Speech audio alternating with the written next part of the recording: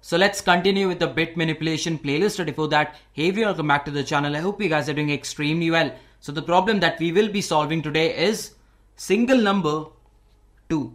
The single number 1 has been solved in the previous video. Go back and watch it. So what is the problem exactly stating? It is stating that you will be given a nums array where every number will be appearing thrice. Yes, every number will be appearing thrice except for one number. So if you carefully observe, 5 is appearing thrice, 4 is appearing thrice, and there is this number which is appearing once. So I'll have to return me this particular number that appears once. Again, it will not be in clusters. It might not be in clusters. If you see over here, all the 5s are in cluster, all the 4 are in cluster. That might not be the case. You can be given any particular order. So if this problem comes up in an interview, what is the extreme naive solution that you can think of? The first one that I can think of is, let's take a map data structure where we will be storing the number and the frequency. So let's start with 5. Okay, so the map will be storing 5, 1. If 5 is the number, 1 is the frequency. I'll go ahead, 5 is the number, the frequency increases to 2. Again, I'll go ahead to the next. 5 is the number, the frequency increases to 3. I'll go to the next. 2 is the number, 2, 1. I'll go to the next. 4 is the number, 4, 1. I'll go to the next. 4 is the number, 4, 2. I'll go to the next. 4 is the number, 4, 3. Once this is done, what I can do is, I can traverse in the map. And when I'm traversing in the map, 5 is appearing for 3 times. So this is not my number. 2 is appearing for once. This is my number. So I'll straight away return.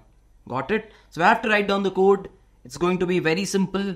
I'll be defining a map where it is integer, integer, y integer, because the number will always be in this particular range. So integer, integer.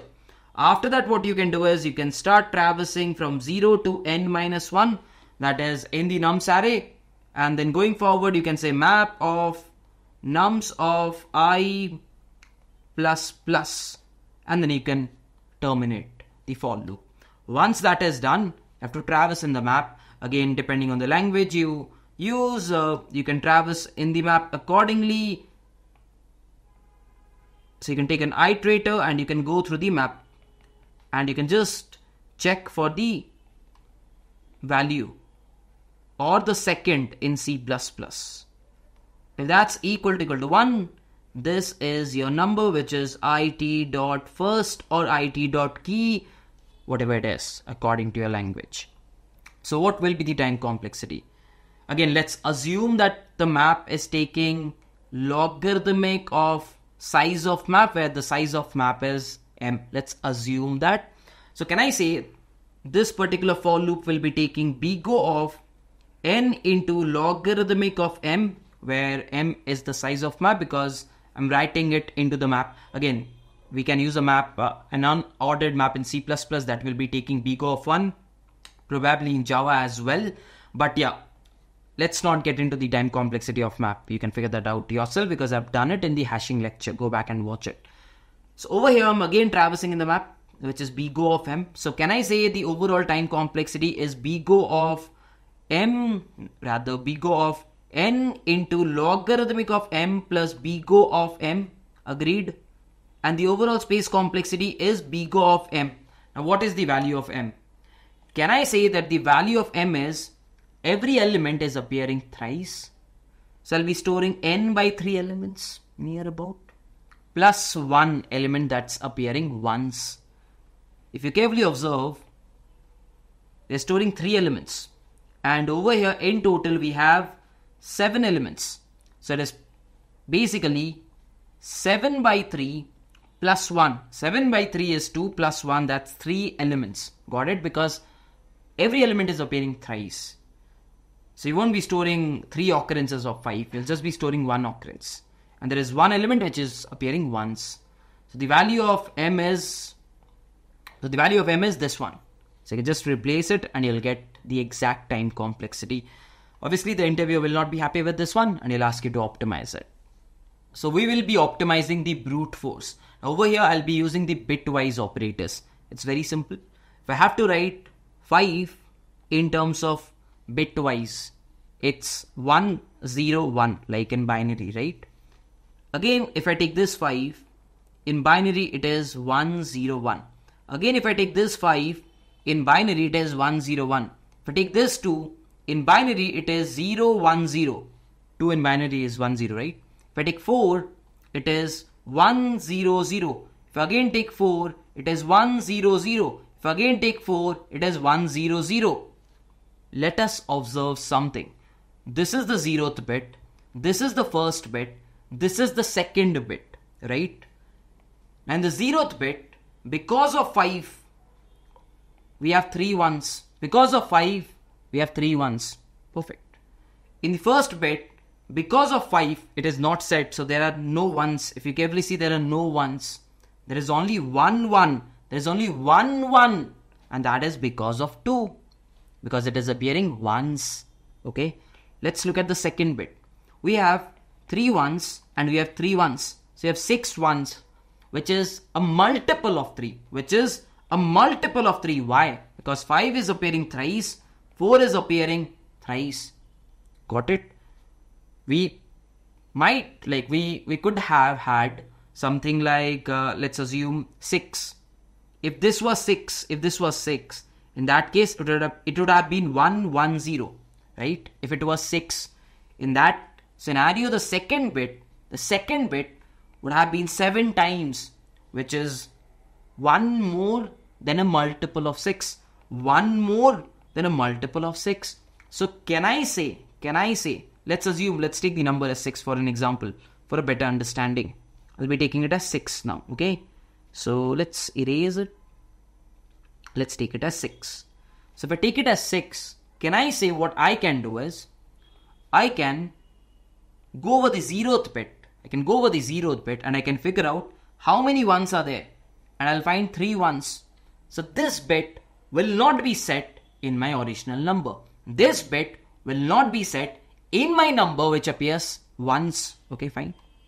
Let's go to the first bit. And we are seeing that there is 1, 1.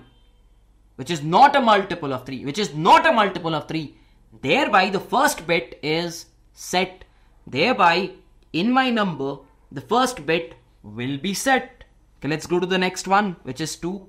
If you carefully look at it, we have 7 ones, which is not a multiple of 6. Thereby, the second bit will also be set in my number that appears once. Agreed? So, this is my number.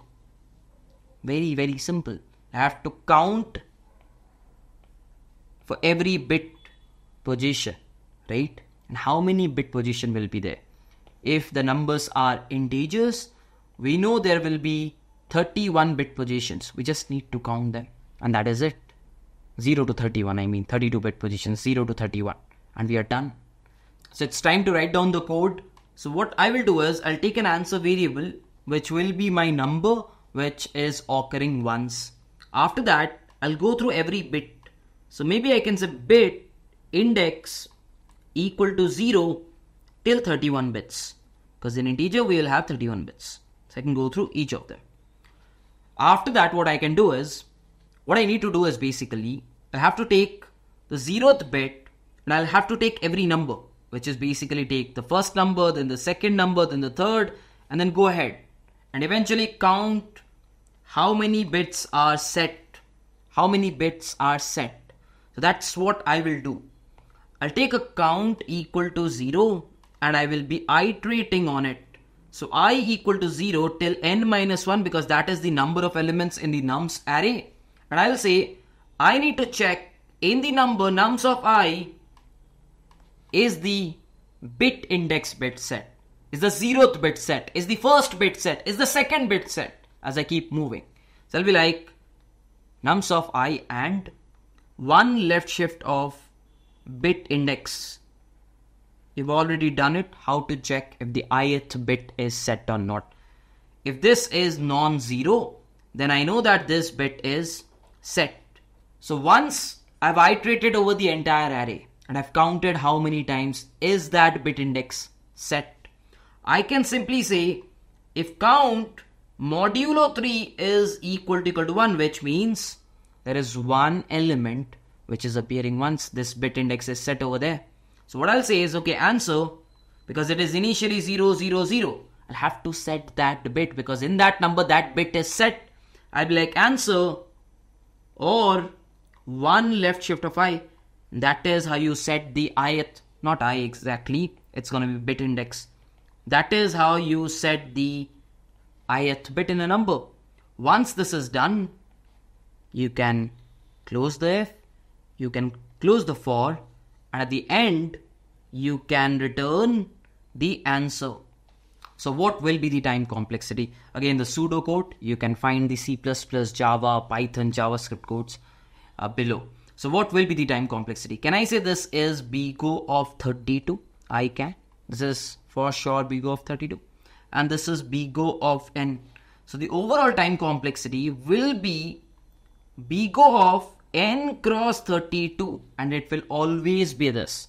In all the cases, the best, average, and the worst possible scenario. And what is the space complexity? That's a BGO of 1 because it's just using a variable in order to generate that number. Again, the interviewer will not be happy with this. I'll ask you to optimize it. So in order to optimize, what I will be doing is I'll be sorting down all the elements. So if I sort down all the elements, I'll get something as 1, 1, 1, 2, 2, 2, probably a 3, and a 4, and a 4, and a 4. I know one thing, that our answer is 3. I can see that with the naked eye. But how can I compute it? So after sorting, I'll take the advantage of one thing, that is all the groups with 3 elements are together till a point where the single element breaks in, and then again it is together. So there will be a point till which they are together, the groups are together, and then someone comes in between, right? So I'll take that advantage. So what I'll do is I'll start with the first index element. Not the 0th index. So once I'm standing here, if this particular group is having all the 3 elements together, can I say this and this will be same? It will be. So I'll check for one before and I'll see both of them are same. Thereby, okay, fine, I still haven't got my number. And then I'll take this and I'll move 3 places. So that's basically 1, 2, 3. So I'll move it here. 3 places ahead, right? Again stand. Again I know that this is a consecutive group. So thereby the previous element, which is I minus 1, if this is ith index, I minus 1, and this one is same. Okay. Again move it 3 times. This time I'm standing at 4. Now someone got into it. Someone got in between. If someone got in between, the cluster or the group is no more there. Like, it is there, but you're not traversing the middle element anymore. And that is only possible if the previous element and this is not same. Why? Because the single element came in between. Thereby, if the ith and the ith minus 1 are not same, in that scenario, the I minus 1 will be your answer. Yes. And you might be thinking, okay, hey Striver, there might be corner cases. Yeah, there will be. So what will be the corner cases? Let's think of it. Will there be actually corner cases? Let's think of it. So now you have to think about corner cases. I'm saying that there is someone who is breaking it in between. What if there is someone right at the front? What if you have something like 2, 3, 3, 3 after sorting? In that case, you'll start off with the first index element and it will not match. So the algorithm still works. Okay, what are the other corner cases? Either it can be in between and we have solved it. Even if it is at the first, the algorithm still works.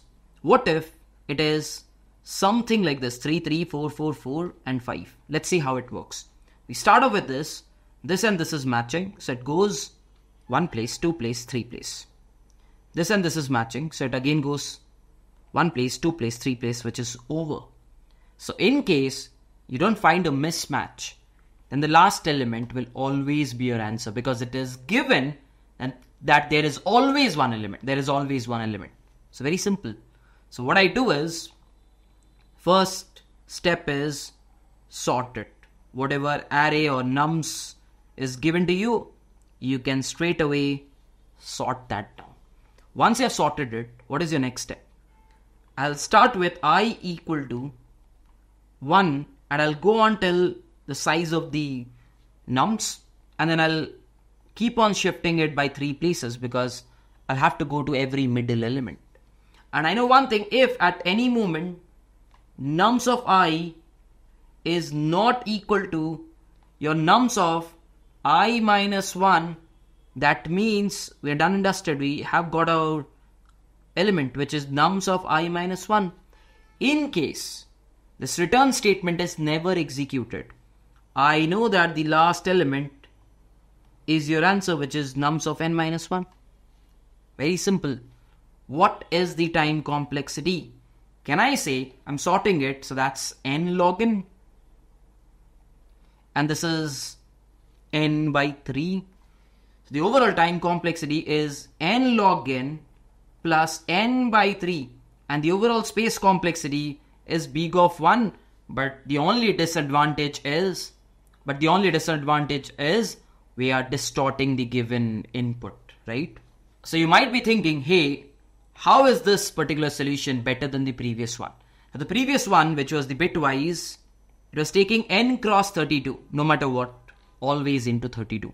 Over here, in order to get n cross 32, log has to go till 32, which means the array size has to be 2 to the power 32, near about that. Yeah, it has to be that. And that's not going to happen. That is why. And also, if you're given smaller arrays, then this log will be extremely small. Whereas the bitwise was always taking n cross 32, no matter what was the size of the array. That is why this one is a better solution than the previous one. Got it? So it is time to discuss the last solution. Now, just a disclaimer, the last solution is something that you should be knowing beforehand. You cannot discover or you cannot produce it in an interview. You should be knowing it beforehand. So in case you think that, how can I think of such solutions? Do not worry, no one can. You should be knowing it beforehand. I'll be using the concept of buckets. It's very, very simple. It's based on bits, and the bits will be taking care of everything. Technically, you just think about 1 or 2 numbers, and then the solution is expanded to bigger set of numbers because the bits will be taking care of it. So first of all, forget about the array. Let's take a very simple array which is having 2, 2, 2. Okay. I'm saying, okay, let's think what we need. We need the number that appears once. So I'll create 2 buckets, which is 1s, 2s, and 3s. 3 buckets, not 2. And under 1s, I'll be storing all the numbers, I'll do some bitwise. I'll be storing all the numbers, as the name recommends, which is appearing once. Under 2s, I'll be storing all the numbers, which is appearing twice. Under 3s, I'll be storing all the numbers that is appearing thrice. Okay. So as of now, I know what are the buckets storing. Now what is the next job? So when I'll start traversing, I'll have to figure out where will this 2 go. From the naked eye, I know that this 2 will end up at 1s, right? But programmatically, I don't know where will it go out of these 3. So I'll have to figure out a way. Can I say one thing? This 2 or this nums of I will go to 1s if not in 2s. Can I say this? If it is not in 2s, it will go into 1s. It cannot be in 3s for sure. It cannot be, because the number at max will appear for thrice. So if it is in 3, it cannot appear 4 times, right? So I know one thing. Number of I will go to 1s if it is not in 2s. Okay. Can I say nums of I will go to 2s if it is in 1s? If it is in 1s, very important. If it is in ones, it will get into 2. Perfect. Can I say nums of I will go to 3's if it is in 2's? Can I say this? If it is in 2's, then only it will go to 3's. Right? Right? Very simple. So I've written down all the 3 conditions. I'll have to convert this into bitwise. Then this will start working. It's very simple. What you do is, you take this 2. Now you start thinking of an operation that will add, and that will delete. Because that is what you need to do. That is what you need to do. It will go to ones if it is not in 2's. Go to ones means add. It will go to 2's if it is in ones. It will go to 2's means we'll be adding to 2's and it will be deleting in ones. Perfect. After this, nums of I will go to 3's. It means add. If it is in 2's, that means delete from 2's. Do we need to go to 3's? There is no significance of 3's. If you carefully see, I decide if it goes to 1's on the basis of 2's. I decide if it goes to 2's on the basis of 1's. Beyond it, I don't need 3's. I don't need to store it for the third variable. I'll come to this. But as of now, just keep it in mind, 3 will not be needed. Anyways, let's get started. We have the first element 2. Okay? So the first element 2 has to go to this ones. What are the operators you know of? Let's write it. You know something as AND. You know something as OR. You know something as XOR. So you have an AND operator, right? You have an AND operator. 0 and 2. That's gonna be 0. So for adding, I'm very sure I cannot use it. For adding, I'm very sure I cannot use it. Okay. Can I use a XOR operator? Sorry, an OR operator. I can. For adding, I can use an OR operator. Can I use a XOR operator? Let's see. 0 XOR 2. I can also use a XOR operator. So either of these 2 operators I will be using to perform the addition operation. Okay, fine. But what is the next thing? If it is not in 2's. If it is not in 2's. So I'll be using maybe, let's say, nums of I XOR. I will explain why XOR. I'll come to that intuition. Nums of I XOR once if it is not in 2's. If it is not in 2's. So how do you write if not in 2's? That's very important. So you say not in 2's, right? So if 2's is 0, assume if 2's is 0 and you kind of do a negation, like a not operator of it. Everything will turn out to be 0. Sorry, everything will turn out to be 1's. If all of them are 0's, they will turn out to be 1, 1, 1, 1, 1, right? If you apply a not operator.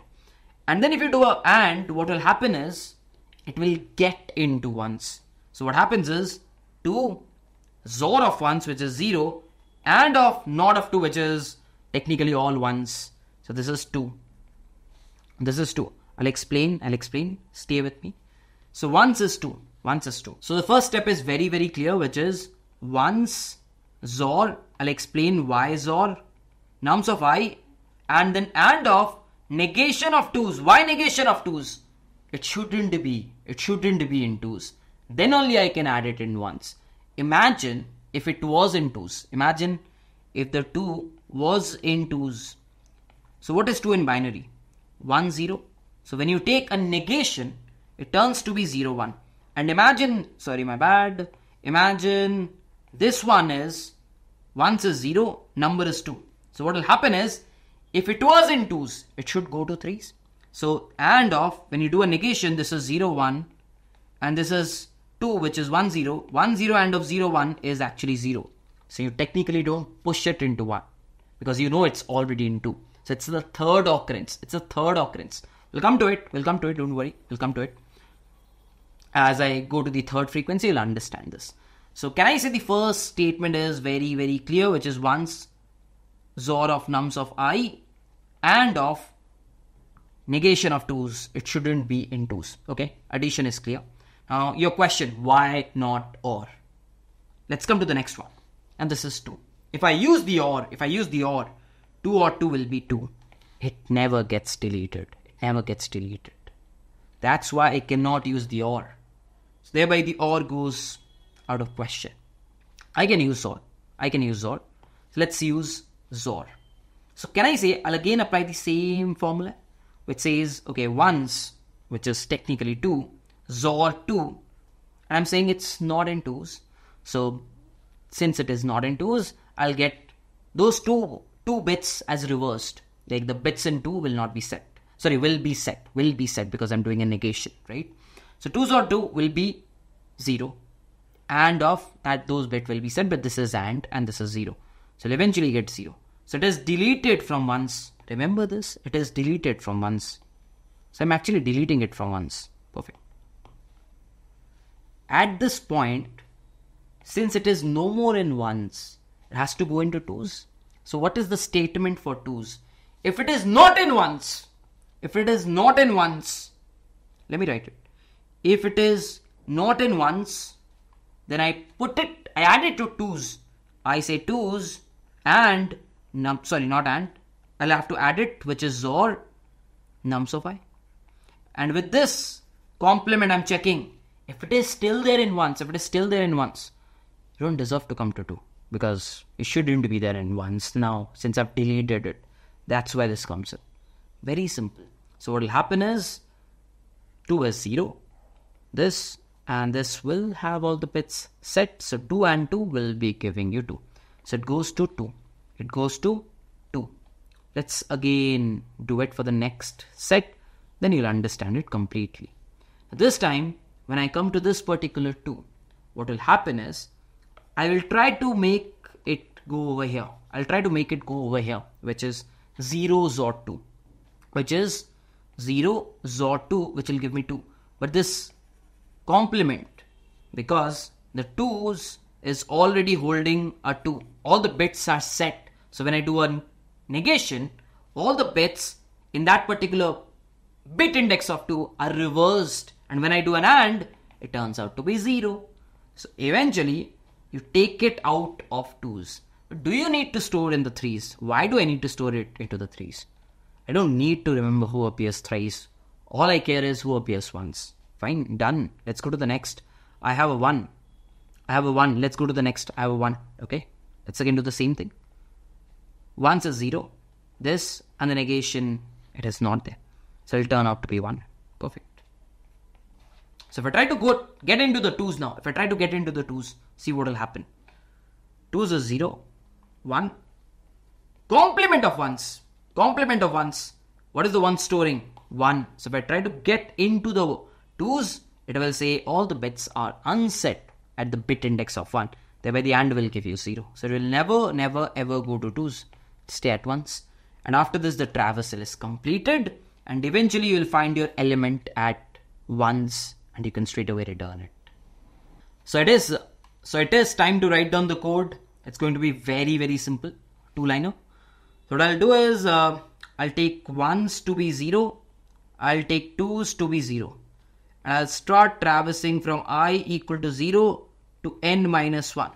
What I'll do is I'll say, okay, hey 1's, add it to yourself only if it is not in 2's. I'll do the same thing, hey 2's, only add it to yourself because the XOR will make sure it adds it only if you are not in 1's. Because if you are in 1's, stay at 1's. Because when the first 2 comes in, it will go to 1's.